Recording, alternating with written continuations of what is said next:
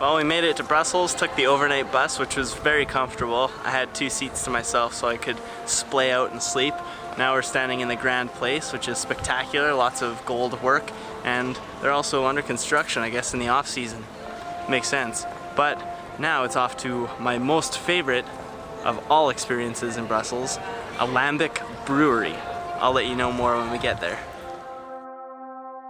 We are here at the Lambic brew house. I'm extremely excited to be bringing you here because it's something that I'm nearly passionate about. Lambic beer is an ancient form of brew making that uses wild airborne yeast to ferment the sugars and thus convert the wort into alcohol. We're going to take you around a tour of this brew house and see all of the fun little tips and tricks we can tell you about the beer because it is a pretty fantastic cultural note on Brussels. Does that scare you? The dog? Yeah. Stefan's scared of dogs. At this brew house, they've been open since 1900 and they still use a process that takes about 3 years to convert one batch of materials into beer. Okay. New room, new pleasures. The location is pretty key in the making of this beer because the air around the Seine River here in Brussels is what contains thousands of different varieties of airborne yeasts, all of which can combine to create the flavors in the beer. What makes the process a lot more unique than any other kind of beer is that if there's a cobweb in the brew house, they keep it there because as soon as they start sterilizing things to the same methods that we would use in other beer making processes, you start killing off the airborne yeast. This doesn't mean that the beer isn't safe to consume, however, because it still is pasteurized. With the camera, with no hands on the thing. Like, this staircase is steep, okay? It is steep. This whole place is steep. We're 3 levels up now in as many steps. I can feel the yeast in the air tonight. Lambic.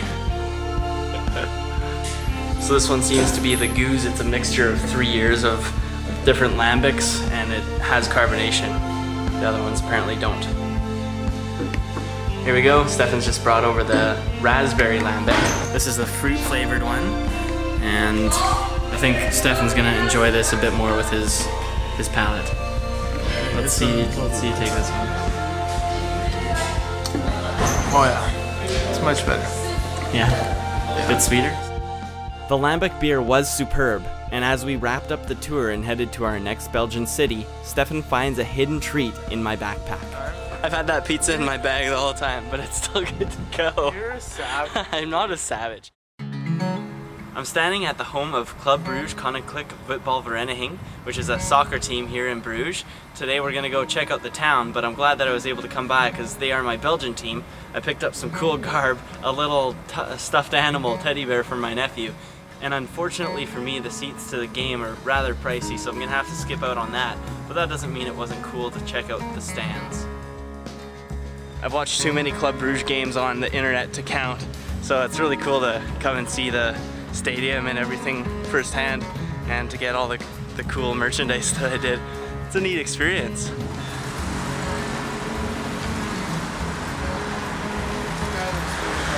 The calm before the storm, holy crap!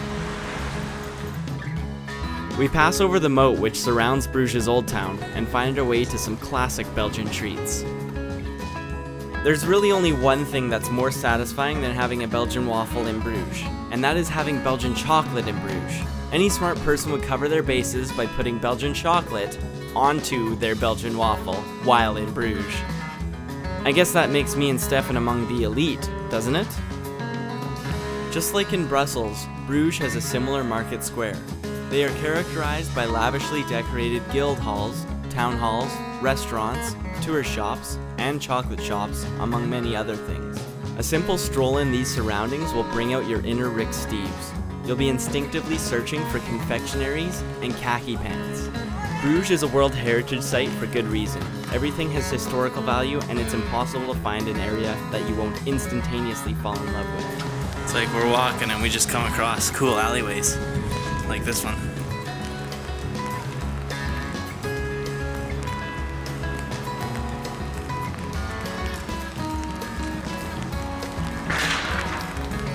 Bruges, Belgian waffles, cobblestone streets, sweet alleyways, beer, beautiful architecture, canals. Pretty awesome. It's like snow raining. I'm shivering pretty bad, but that's okay because look at this. It won't matter what corner you look behind, Bruges is this brilliant and then some everywhere within its boundaries. Oh, and the and then some part was referring to this. Oh yeah, that's a few of them.